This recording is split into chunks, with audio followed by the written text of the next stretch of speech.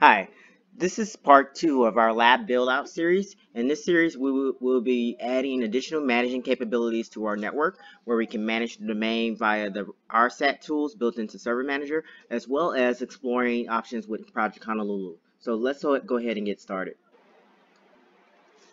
Hi. So today what we'll be doing on my server here is that we'll be further adding additional management tools to the system so we can do remote management across the domain. So if you've been following this series so far, in our last video, we created a new domain controller, a single domain controller, and configured it, added static IP addresses, and got it fully up and running and functional. And then we install this manage one server and join it to the domain. And then we also install a few RSAT based management tools to the system. So now what we want to do, we want to add additional things to this. So since the last time we watched, I've actually added another hard drive to the system. So what I'm going to do is go ahead and format and manage that drive. So what I did right there, I right clicked on the start menu, and then I went to disk management, which brings me to this screen. So we see here I have this offline 127 gigabyte disk. So I'm going to go ahead and just bring that disk online. Right click again, initialize that disk. I'm going to leave it at GPT as far as how it's going to be partitioned. Go ahead and say OK. And now I just want to go ahead and format that drive. So I'm going to just leave everything at default here. I'm going to E drive, that's fine. I'll name the value label app since I saw my applications on this drive. And I'll say next and then say finish. And then that'll just go hit through and quickly try to format that drive. And it is complete. So now what I want to do, I want to get Project Honolulu installed on this particular server.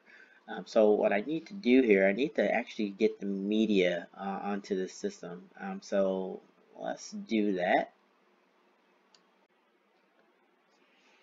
So go ahead and create this downloads folder.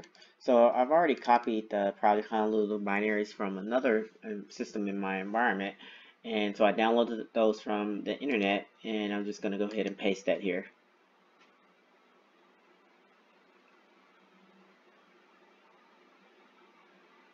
Alright, got that done. So now we're just going to go ahead and launch the Project Honolulu binary and run.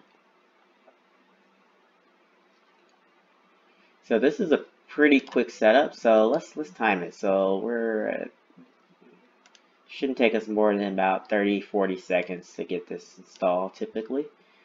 So I'm going to go ahead and allow Project Honolulu to modify this machine. So I'll go ahead and create a desktop shortcut. That's fine. Let's say next. And currently I don't have a certificate that I can use on this system that's issued from my CA because in this environment I actually do not have a CA currently. So I'm going to go ahead and install this with a self-signed certificate. And then by the time that 60-day window come up, there will probably be another version of Project Honolulu available. So at that time, when I reinstall, I should by that time have a CA deployed within my environment, and then I'll use a real valid certificate that's authoritative within my domain. But for now, we'll just stay with the self-sign and go ahead and say install. And it's going through, shouldn't take too long. I already just saw the Project Honolulu icon pop up. Still installing.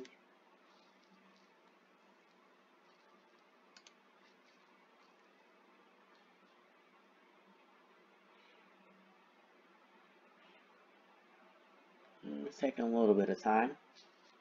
Shouldn't take too much longer though. There we go, and we're done.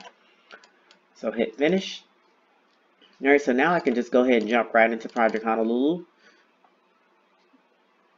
And actually, yeah, I'm probably going to get an error here because this is an Internet Explorer. So I probably really want to access this from a remote system that has like Microsoft Edge or Chrome or something similar on it. But I'll go ahead and try to log in with here. But I believe I'm going to get an error message.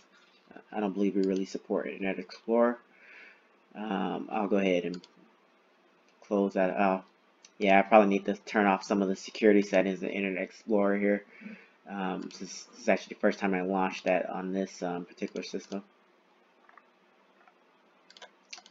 Yeah, looks like we're not getting much of anything there. So let me go and do that. Let's jump over to Server Manager and let's temporarily turn off the enhanced security. And let's just try that again.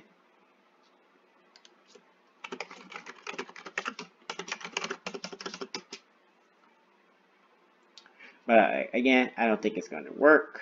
I don't think we support, I'm going to say we don't really support Internet Explorer currently. So yeah, I think that maybe we're getting a, pretty much getting a blank page here. So let's go ahead and cancel out of that.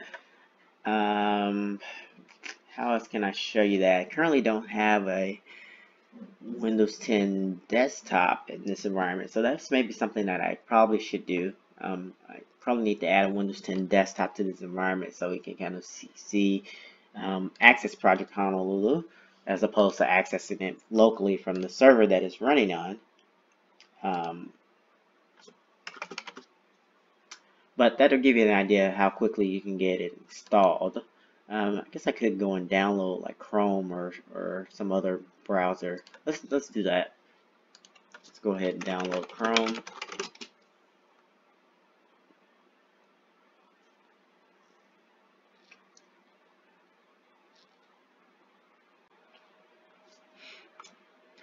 Alright, yeah, it's really pumping Edge here. I'm taking up half the page saying download Edge, use Edge instead. But in this case, I like Edge, but I'm going to go ahead and use Chrome for the purpose of this. Since currently I'm running as administrator, and I don't, Edge is one of those modern apps, so technically it doesn't run as administrator. So we'll give this a few minutes here, and then we'll be right back after we get Chrome fully installed. So I went ahead and downloaded and installed Google Chrome. So now let's go ahead and try to access Project Honolulu locally on the server again. So right off the bat, it's going to tell me, hey, that certificate, that self-signed certificate that we have, it doesn't really trust it, but that's fine. We'll go ahead and accept that risk. So I'll go ahead and hit advance and then proceed. All right, and then it's going to go ahead and prompt me for some credentials. So I'm going to use my administrator account. Go ahead, log in.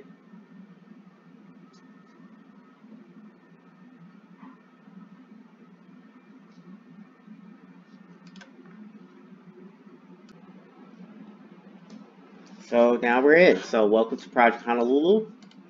It's a new web-based management solution for Microsoft built to modernize and simplify administration of your Windows data center. So we'll just go ahead next through this little tour they have. So it's just saying, hey, help us build the future of management. So they want your feedback. If you run into bugs or new features or things that you'd like to have, definitely use the user voice to let them know. Go ahead and hit finish. And now we're in. So right now you can see I'm managing the single server, manage one. I'm managing it through my administrator account that I added. So now that I'm in here, what I can do, I can go ahead and add a server. So you have 4 different options: Windows Server connection, PC connection, failover clusters, hyperconverged cluster. Since I have a pretty brand new domain, I only have 2 servers that are in domain, the manage one, which is the one I'm on, and then I also have a domain controller. So I'm going to go ahead and add this server connection. And then I'm going to add the server name DC1. Alright, so it quickly gave me an access denied on that because I currently haven't provided any credentials for that. So I'm going to allow it to use my Windows account for this connection.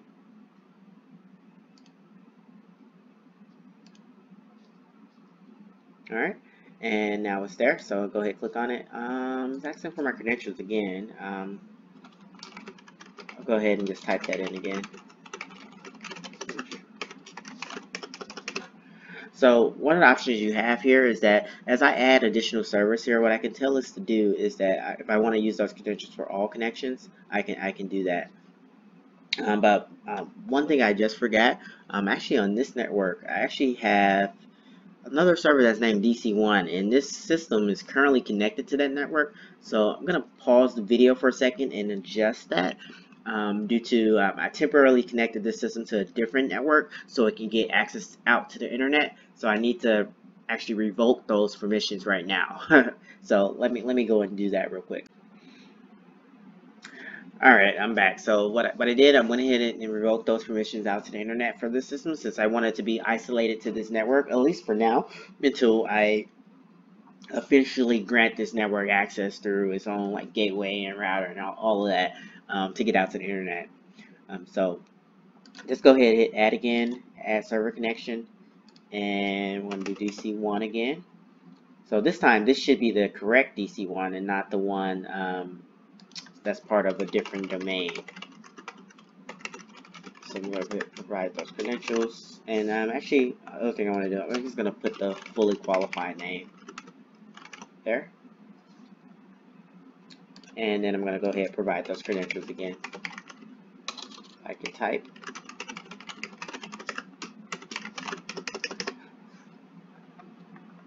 Alright, and go ahead and submit that. Why do I keep getting prompted? Yeah, I don't think that happened in Edge as much, but that may be something they're working on. But let's do it one more time. And I'm gonna check this box to use the credentials for all connections and go ahead and hit continue. There we go. So now it looks like we're getting in this time. So what that's going to do is going to go ahead and connect up to my DC1 system. It's going to grab some real-time statistics off that system and show me various different things about it. So I'm right here. So remember, I just installed this domain controller pretty much a few minutes ago. I didn't do anything with the Windows firewall. I didn't install any agent. I didn't install any software. I pretty much installed the domain controller, made it a domain controller, and pretty much that's it. Haven't touched it, haven't added any other service accounts, hadn't modified firewalls, haven't done anything else to it. You can see now we can fully manage this system remotely using Project Honolulu as well as with the RSAT tools that I've installed locally on this system here. So you can see some various different aspects of the system, what version of the OS is running, how much space it has, how much memory it has, things like that. So if we go a little bit further down here,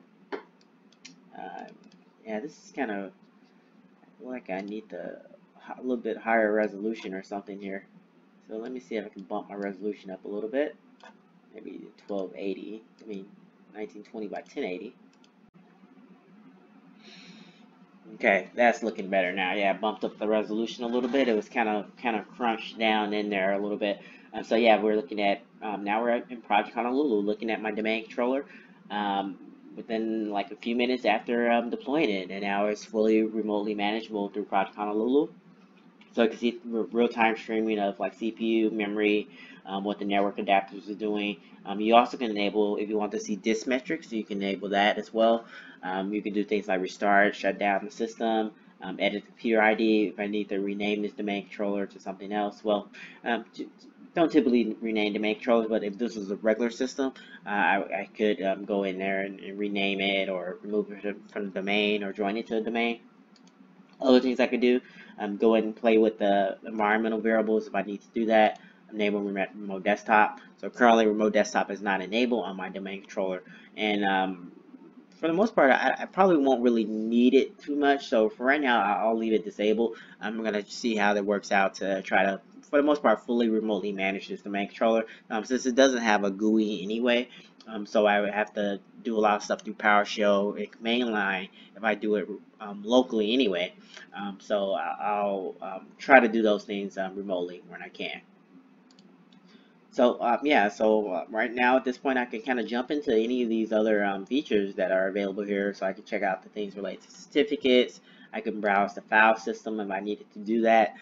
Just click on files. Then I can see the C drive over there on my domain controller. I can browse that fully. If I need to open up additional firewall ports or anything like that, I can do that from here as well. Modify the incoming, outgoing rules very easily. Things like that. Actually have a PowerShell shell here as well. So this is actually my first time actually clicking on that in this from Chrome. I've never used it in Chrome, so let's see what that experience is like. If it's much different than what I've experienced in Edge, or if it's pretty much exactly the same. So far it seems pretty much the same. That's pretty good. So I can quickly see the IP address. So I just see one mistake. I actually need to fix that. That gateway is no longer valid. So sconfig doesn't seem to quite like working this way. I'm gonna try it, see if it can do it. Nope, looks like it can't. So RDP would come in handy for doing sconfig, because you can see here what happened here. I ran sconfig, I got the output of the command, but I can't actually interact with it through PowerShell. So that is probably one use case where you probably still want to RDP into the box and then run the sconfig and do your modifications there. But if you're very good at PowerShell, you can obviously make these changes directly with PowerShell if you know the commands. Fortunately for me, I don't know those exact commands, so I'm going to do the easy route, and I'm going to fix that problem through pretty much from locally on the system. Alright, but I just kind of want to quickly show you that. Other things, roles and features. So on this domain controller, one thing that I do want to do, I do want to make it also a DHCP server, so I can have some DHCP functionality for this private network that I have for this LewisTechViews.int domain. So what I can do, once I click on roles and features, I can just scroll down, find the role I want. So I want a DHCP server. I can go ahead and click a checkbox next to it, and then I just simply hit install. It'll go through and check and see if there's any other dependencies that I need before that can be installed. And then I also get the option if I want to reboot. If this install required a reboot, I can have it automatically reboot the server for me. I'm going to go ahead and check that box, but I don't believe DHCP server requires reboot. And I'm just going to say continue installation and say yes. So what you see up here at the top, I get a little notification saying it's installing roles and features, and then once that fully is installed and the server confirms that, I'll get another little notification back telling me, hey, that task was successful. So that task, you can see here, once I click on the little bell here at the top, I can see kind of near real-time progress of that task. So we can see here now it's successful. It's fully installed the DHCP server role on that server. So from here, I can't, currently there's no way to manage DHCP from here. I can install the role, but I can't manage the role. But remember, I'm working remotely right now, right? And I previously installed the RSAT tool. So what I can do, I can go ahead and say manage, well, not manage, tools, go to DHCP, all right? And then I can go ahead and add a server. That server was DC1.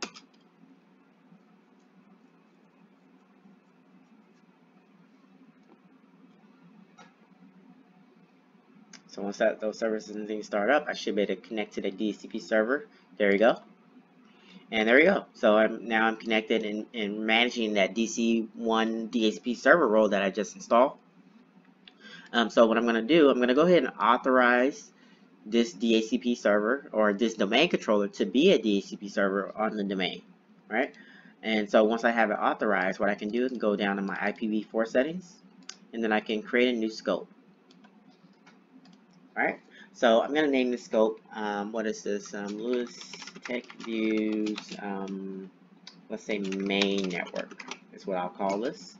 And we're using 192.168.150.1.0.168.150.254. Let's do .1. Say next. So I do want to add some exclusions. So I want to exclude my my domain controller IP address, and I'll probably at some point add another domain controller. So I'll probably name that .2. So I'll exclude those two IP addresses, and then manage one currently has a static IP address of .10. So I'll also exclude that IP address. That way, so my domain controller, my DHCP server does not try to distribute those IP addresses to anything else on my network. Alright, so I'll go ahead and save that. I'll leave my lease duration to the 8 days default. And do I want to configure scope? Yes, do that. So currently I still don't have a default gateway on this network. So I'll need to I'll probably come back and change these settings once I do have a valid default gateway for this network. But at this point in time, I still don't have that, so I'll just leave that blank for now. And then for parent domain, I'll leave that as lewistechviews.int. DNS server will be the one DNS server or domain controller I have in my environment. I'll go ahead and say next. I don't have any Win servers, so I'll go ahead and say next again, and I'll go ahead and activate the scope and say finish. All right. So now I'm fully up and available. So anything else that joins this network now, they will have access to DHCP services just like that. And again, did all this remotely, installed the role remotely using Project Honolulu, and then I just connected to it using the RSAT tools that I have installed on the same system to get that up and going. So other things that probably will do in another video where we may show making my DHCP role more highly available. Again, I'm also making my domain controller role more highly available because right now I only have the single server that's supporting DHCP, DNS, as well as the Active Directory services. So if this VM goes down, then those services are unavailable for any other system that I add to this particular network. So got that going. So yeah, I wanted to just kind of show you that. Managing systems with Project Honolulu, managing domain controller remotely, and doing it quick and easy. Hopefully this video has been useful. Thanks for watching, and I'll see you in the next one.